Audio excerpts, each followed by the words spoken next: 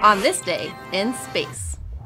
In 1995, American astronaut Norman Thagard broke NASA's space endurance record with a time of 84 days, 1 hour, and 16 minutes while aboard the Russian space station Mir.